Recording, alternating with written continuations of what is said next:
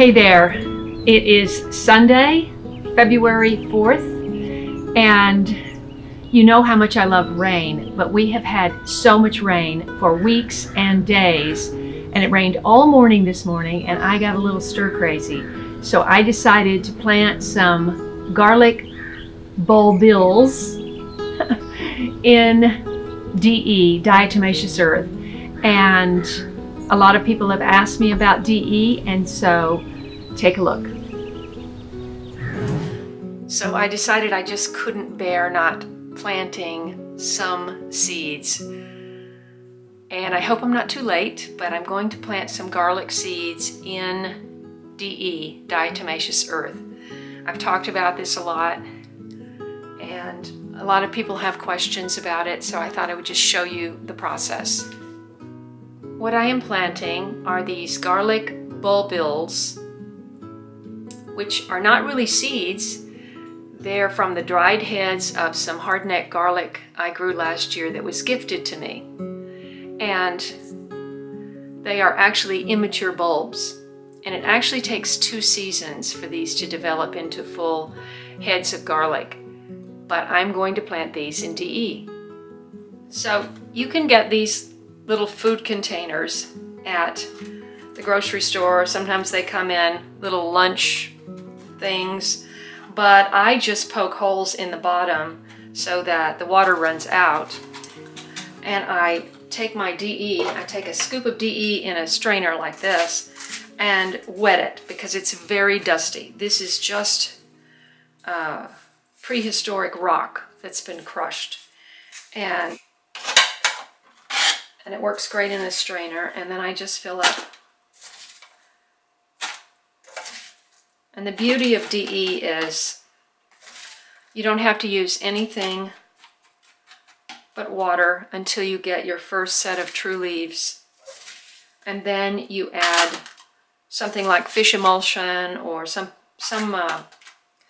liquid plant food to your water. And the roots don't cling to these little rocks, so it makes it really easy to lift your plants out of the DE and pot them up into potting soil.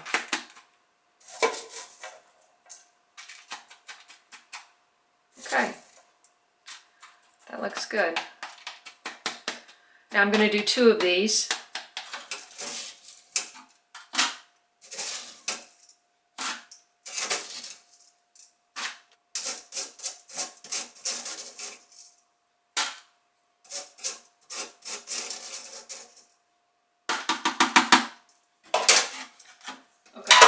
I need to get some more DE.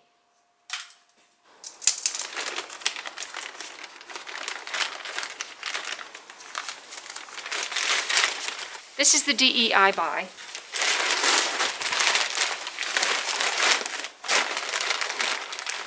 With the blue and the yellow letters on the white. And it needs to say 100% diatomaceous earth. This is what it looks like. They do sell a finer grind, but I think it has red letters on the bag. And this is made by Absorbent. I think we need about that much. I don't know if you're like me, but you're always trying to figure out how to fasten these bags back after you open them. I always keep, this is just my silly little tip, I always tear the top just almost all the way, keep it attached to this, and then it makes it very easy to just wrap it. I used to always have a piece of wire or rope or something and twine, and oh, what a pain. This is so much easier. Okay, here we go. And it's raining again, I gotta get inside. Now I buy DE at AutoZone, and that's in the US. I have no idea where to get it outside the US. But AutoZone is a big chain of car repair stores. The price is very reasonable. It's around $8 or $9 for 25 pounds. So the great thing about it is, you know, you've always got some in a bag out there, and you don't always have seed starting potting soil medium. So I always rinse this because there's a lot of it's clay and there's a lot of powder dust.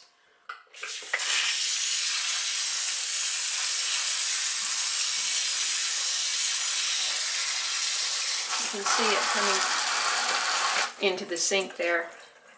Okay, so this has nice holes in the bottom. I just like to reuse things when I can, and somehow we wound up with a few of these containers from the grocery store, and I thought they would make great seed starting trays. Small. If you're just doing a few things, not seeding a whole bunch of plants, you're in an apartment, you just want to do 2 or 3 little peppers and tomatoes, these work great. You just got to remember to punch the holes in the bottom. And the thing about DE, the reason the company's called absorbent is DE absorbs and holds water. You know, as long as it's dark gray, there's water in there for your seeds. When it turns white, then you have to water. What I like to do is just create a hole to drop the seed in.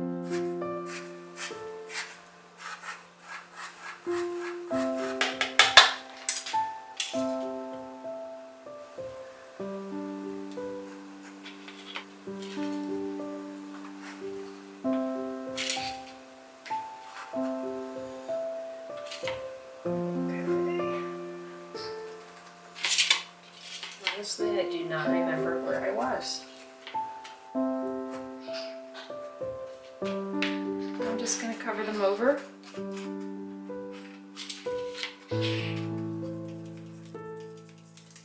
And put lid on top.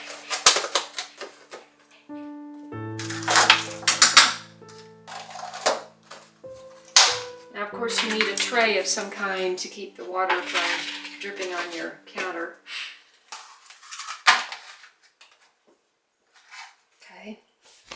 I'm just going to leave these right in the windowsill, and there's kind of a constant temperature of 68 degrees in the house, and there's light, and I'm hoping that they sprout. You know I love to give shout outs to my fans, and someone wrote me late last night, and I just wanted to share this with you. Her name is Miranda Owens, and she said, "My husband and I found you on YouTube this morning. We sat, drank coffee, ate the bread I baked yesterday, and watched 2 hours of your videos." That sounds like my friend Ranka in northern Germany. Now he wants to start a garden. Is that awesome? And they're also located in SoCal, and they're asking me where to get some loofah seeds, because you know I have that great video on loofah, how to grow loofah. They also thought that loofah came from the ocean, just like I did before I started growing it. So I am happy to send seeds to anyone who sits down and watches 2 hours of my videos and lets me know about it. So I wanted to remind you of my live stream. My next one is on February 17th at 10 a.m. Pacific Standard Time. And I hope you can tune in and join the conversation, because I found that a lot of people are communicating with one another, and it's not just me disseminating information. So I hope you can be part of that. That's 3 days after my birthday, and which is on Valentine's Day, and I would love to have you tune in and wish me a happy birthday. Also, I wanted to just mention that a great video from one of my favorite channels, in fact I featured him in one of my older videos, Suburban Homestead. Silhouette at Suburban Homestead has a great video on the little garlic bulbils that I planted this morning. So please check that out, and I'll put the link right above. So thank you so much for watching this channel and liking my videos, sharing them with your friends, and I look forward to seeing you in the next one. If you enjoyed this video, please watch these. And don't forget to follow me on Instagram, Facebook, and Twitter. and I'll see you in the next video.